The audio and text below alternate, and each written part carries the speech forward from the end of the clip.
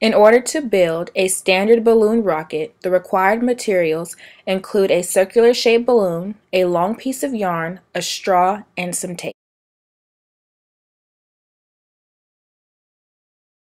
The first step is to take your straw and cut it down a little bit because it's too long for the rocket to be able to move down your yarn, and it just makes it easier for the balloon rocket to travel. Next, you'll take your yarn that you may have already measured out to be 10 to 15 feet long, or that you've measured out to be the distance between your apparatus, whichever one. Next, you'll take that yarn that you've measured and you'll take one end and bring it through your straw so that in the end the straw will have yarn on both sides.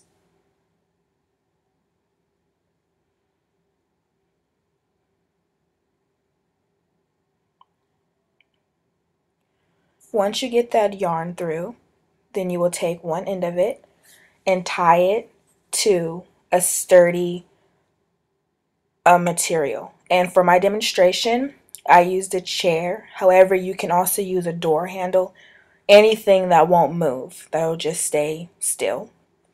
And you want to tie it tightly. And once you have that piece tied on, you'll take the other end of your string and tie it to a distant but also sturdy material.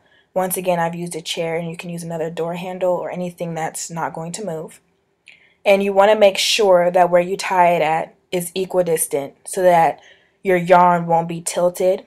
And you also want to make sure that when you tie it to the other side that it is extremely tight, because it makes the balloon not go as well if your string is loose. And if it isn't tight, then there's a chance that your balloon rocket will fall. Afterwards, you'll take the circular balloon and you'll blow it up with just the maximum air capacity or how much air you want to put in it. And you make sure that once you blow it up that you don't tie the ends, because you're going to need the air from the balloon and to propel the rocket. Next, you'll take a piece of tape and you'll tape the balloon to the straw, because the straw is what's going to get the balloon to move when the air is released. Once you've taped it on there, you'll pull the balloon to a starting point and let it go. The previous video was just a demonstration on how to build a typical balloon rocket. However, to make it a true experiment, you would need to find an optimization goal that will make your experiment better, or make the original experiment better. My optimization goal is speed. I want to make a faster balloon rocket. In order to make that optimization goal realistic, you would need to test 3 independent factors that would affect the original experiment to reach your optimization goal. The 3 independent factors that I'm testing are the type of string used, the type of balloon used, and the angles of the string between the 2 sturdy points. As you can see in the picture, I'm using a thinner string, the original yarn, and a bungee cord. And for the balloons, I'm using the original circular balloon, and then I've got an elongated water balloon. And then I would take those strings in different angles to test it to find a better speed. Using the circular balloon, I will be taking the 3 different types of string, the yarn, the thin string, and the bungee cord, all going horizontally to test the speed of the balloon rocket. Using the demonstration method, I retested the circular balloon in the yarn, and it came out to be a speed of 0.71 seconds. Using the thinner string, I retested the circular balloon horizontally and received a speed of 0.58 seconds. Retesting the experiment again horizontally, using a bungee cord, I received a speed of 0.95.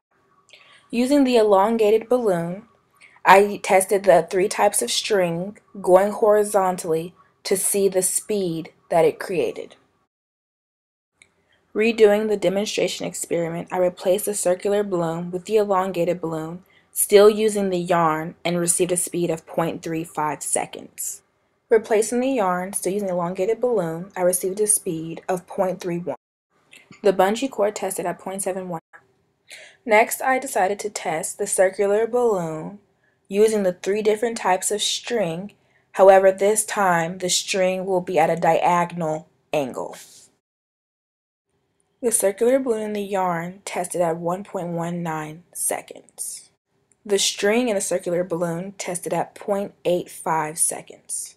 The bungee cord and the circular balloon tested at 0.68. For this portion of the experiment, I will be testing the elongated balloon going diagonally. The elongated balloon in the yarn tested at 0.61 seconds. The elongated balloon in the thin string tested at 0.43 seconds. The elongated balloon and the bungee cord tested at 0.68 seconds. For this portion of the experiment, I will be testing the circular balloon going vertical. The circular balloon going vertical tested at 0.99 seconds on the yarn. On the thin thread, the circular balloon tested at 0.43 seconds. On the bungee cord, the circular balloon tested at 1.88. For the final experiment, I will be testing the elongated balloon going vertical. On the yarn, the balloon tested at 0.78. On the thin string, the balloon tested at 0.75. On the bungee cord, the balloon tested at 1.13. Based on the data from the experiment, it was determined that the fastest rocket was comprised of the thinnest string, the elongated balloon, and it was going horizontally. The speed that it was tested at was 0.31, which was the fastest speed out of all the tests in the experiment.